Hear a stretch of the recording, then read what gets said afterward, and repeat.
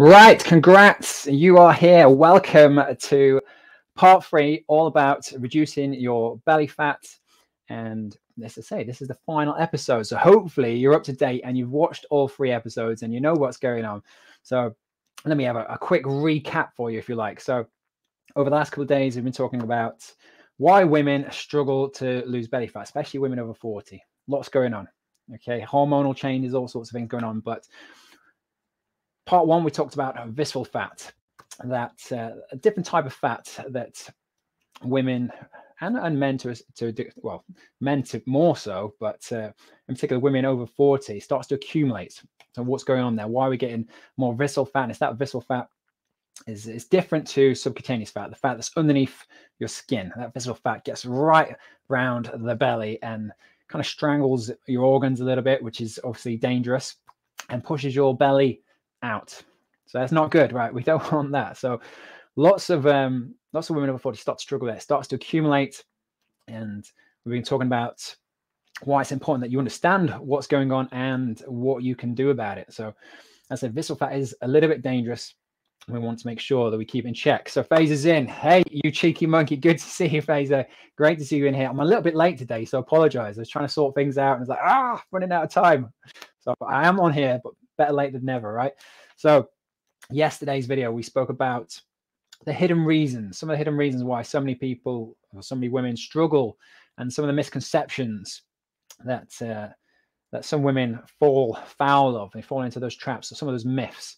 Look at this. Everyone's jumping in. Good morning, ladies. Good morning. So morning, Leah. Morning, Dawn. Great to see you. Great to have you in with me for part 3. Super excited to be here. So, and actually, speaking about these different parts, if you've not watched part 2, well, part 1 or 2, go back, because I guarantee you'll learn something and it might connect the dots for you, especially if you're just watching this video. I'm like, okay, why is Gavin talking about this? So go back and watch part 1 and 2. And if you're watching live, obviously, like you ladies have done here, say hello. Let me know what's going on. How's your start to the day? Okay, how's it going? So morning. Good to see you, ladies. Great to see you on here. So yes. Oh, and before I forget, if you're watching the replay, make sure you stick a hashtag replay in the comments so that I know you've seen this video and we can continue the conversation in the comments later on as well. So don't be frightened to comment, even though I'm not live. You can still talk to me, and same for you ladies in there. If you have any questions at all, do let me know, and I'll try and go over them in this live. Otherwise, I'll pop back on here later on. Okay, so that's all out of the way now. If you're here, obviously answer your questions, and I want to make sure that you do go away with clarity, you knowing what you're doing. So good morning, live for once. Great to see you in here. So if you've hopefully you've seen parts 1 and 2 and you're up to date. If you haven't, let me know in the comments which video you haven't seen. So we're on part 3 right now. So hopefully you've seen parts 1 and 2. If you haven't, stick a comment down there now, put part 1, part 2, and I'll hop on here and give you the links that you need to go back and watch them. So I'm excited today because today's topic, we're going to delve into the conclusion. So the 3 keys I mentioned yesterday, we have a solution. It's 3 rolled into 1. So it's 3 keys to remove belly fat, and in particular for women over 40. And that's going to stop that visceral fat taking hold in your belly and accumulating. We spoke about the snowball effect on Monday, and we want to stop that snowball effect and rewind it. Okay, so we're going to talk about that today. So I want to make sure that you do take action on this, and we do get rid of that belly fat. So I'll explain exactly what we're looking into here now. So key number 1, and to emphasize this story, I want to tell you a quick story about an old client of mine, Kathy. It's a few years ago now, but she's married, kids, mid 40s at the time. And when she came to me, she'd been struggling with belly fat, as many of you have, and tried all different things, dieting, clean eating, exercise, cardio, HIIT workouts, all sorts of different things.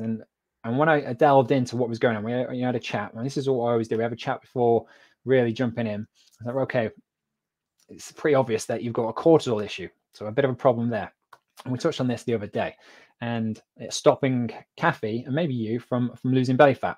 So even with healthy eating, even with exercise, you're still struggling. And let me know, have you heard of cortisol before? If you've If you've been following me for a while, you probably have. But if you haven't, it's not a problem. So do let me know in the comments. So type cortisol for me. And if you haven't, it's not a problem, because we're going to delve into this right now. So cortisol is often known as your stress hormone. And there's all sorts of different stresses, right? And I can guarantee you've got some form of stress in your life. There's no doubt about it. We all have examples of stress. Let's think, financial stress, work, Christmas. Christmas is coming up. Paying for Christmas. We have all the other works. deadline stresses, things like that. Relationships, marriage. All right. I'm pretty sure I stress Mrs. W out many, many times a day. So she's probably got a lot of stress from me. And, she causes me a little bit of stress sometimes as well. But to kids, I think it was Fazer, you were on here yesterday, weren't you? I haven't replied to your comment yet because I've been so busy. So I will go back over everyone's comments. But Fazer, you mentioned, I think you've got a teenager at home and stressing you out a little bit, right? So all sorts of different stresses that are going on. Mental, emotional, and physical as well. So we touched on this yesterday. So exercise can be a stress. Now, as I mentioned this, if you're already stressed, pouring more stress into the mix is not a good idea, okay? I'm not saying you shouldn't exercise at all, but sometimes you might have to dial it down a little bit. And looking at the stress that Kathy had, okay? So she's married, so her husband was often out working, quite a demanding job. So he was out early, back late. So not really getting involved at home so much. And so she's having to look after the kids, do effing at home, cook all the meals, and still wanted to keep herself in shape. So you can imagine a lot of stress on her shoulders right there. And just the thought of going to the gym was stressing her out. But she got into the habit of I have to go to the gym. I have to go and be there for an hour, do a workout and all that. And I was just stressing her out thinking about that. So the cortisol in Kathy's body was building up. And she got to a point where, so that fight or flight mode. So it's where your body then looks for that safety blanket. And can you guess where your body's safety blanket is? And when you're thinking about that, I'm going to look at these comments that are coming in. So yes, nasty cortisol, yeah, deadline stress for sure, and co-workers, definitely co-workers, right? You just want to poke them in the eye, so you do one. So it's good. Some of you are already familiar with cortisol and how it affects your body, and guess where it affects your body? Guess where? All right, I'm pretty sure you know, right? All right, at the belly, around the belly, okay? And this extra stress starts to build up cortisol. And I mentioned this the other day, it's like putting a padlock on your belly. The more stress you are, the stronger that padlock is, and the harder it is to get rid of belly fat. And it becomes a little bit easier to then store it. So key number one, all right, is to control your cortisol. Okay, control your cortisol. That is going to help you out massively. And while Kathy was working with me, she managed to lose 14 pounds, and just by controlling her cortisol, looking at the areas in her life, right, what can I do? Okay. And for her as well, it was cutting back on exercise. So rather than going to the gym for an hour, it was shorter workouts, more manageable, some things that she could do at home that didn't stress her out, that she's not having to drive to the gym and spend extra time there and then coming back and thinking, oh, I've got all this to do at home still. So key number one is control your cortisol. Key number two, let's just jump right in, shall we? Key number two is reducing inflammation. And I touched on this yesterday because we were speaking about Samantha, again, an old client of mine, and we spoke about bread and how that used to cause her to become bloated. Because when she first came to me, she's got quite skinny arms and legs, but her belly, it was like, like I hate to say it, but like a pregnant belly. It wasn't good. It was bloated, it ballooned out. And it was this bread and certain other foods that were causing inflammation. But bread was the key one, okay? And when you've got inflammation in the gut, again, it's another form of stress, and acts like cortisol, increases, goes up, and your body's looking at that safety blanket. And of course, belly fat, that's where it goes. So it's another form of stress, and we want to avoid those stresses in the body. So how do we get rid of inflammation? Okay, so everybody's different. And there are there's some women that say they're eating healthy, they've they're eating clean, and more often than not, they've read a blog or a magazine and they're copying things that are in there. But some of the foods that are in there might not be suitable for you. So you have to recognize what foods cause inflammation and what's going to help get rid of that inflammation. So for Sam's example, it was bread. Some people might be absolutely fine with bread, but for Sam, it definitely wasn't the case. And sometimes it's healthy foods as well that cause inflammation. If you've here's the thing: have you ever noticed? Have you ever eaten food that's caused you to bloat or made you feel a certain way afterwards? So let me know in the comments what have we got on there. So have you ever been out for dinner and you've come back and like, oh my god, not just because you've eaten too much though, okay, because it's something that you've eaten is caused that inflammation. It's almost, I don't know, gassy. It's just expanded. It's gone like a balloon. So let me know. And Bob has jumped in as well. Good to see you here, Bob. So connected family. Yeah, there's always family that do stress you out. So potatoes, it's a funny one, that one. But yeah, there's all sorts of different foods. Sugar for sure. Sugar is one for me. And I've known at Christmas time, because when I let my guard down a little bit, there's these chocolate Lindor balls, and I love them. But they are definitely not good for me, that's for sure. So sugar is one for me, and bread, commercial bought bread, terrible for me. So if I have to make my own bread or go to a bakery, get the sourdough, spelt, something like that, that is much better. But you've got to find out what works for you. And sometimes salad, you are kidding me, Fraser. You are definitely kidding me there. So broccoli, one of the only vegetables I like. So that's a shame. But yeah, sometimes we have to find out what works. What are the foods that causes issues in terms of our digestive system? What's going to cause stress further down the line? And sometimes the big reactions do us a favor, because then we know for certain, okay, that is definitely a bogey food. I'm going to have to avoid that. But sometimes smaller reactions don't help us out, because they can leave us in a chronic state of inflammation. And so some people are just living in a constant state of inflammation. Their digestive system's a bit of a mess, but it's the norm now. They're sort of getting on with it. They don't even know anything different. And so sometimes take out some foods, see what helps, and that can really help reduce that inflammation, reduce that stress, reduce that cortisol, and stop your belly fat, that visceral fat, snowballing. Okay. Yes, the Limp balls. Yeah. They are so addictive, those Limp balls. Really, really addictive. So I've told my mother-in-law usually buys me some every Christmas. I said, no, don't get me any. I don't want any. So let's do a quick recap here. So we've got control your cortisol and reduce your inflammation. That's the first two keys, the first two solutions. Number 3 is to balance your hormones. Hormones play a huge role in your 40s, 50s, and 60s. Many of the women that I work with are in their 40s, 50s, and their 60s, and going through lots of hormonal changes. Some have already been through them and still struggling to get rid of that belly fat.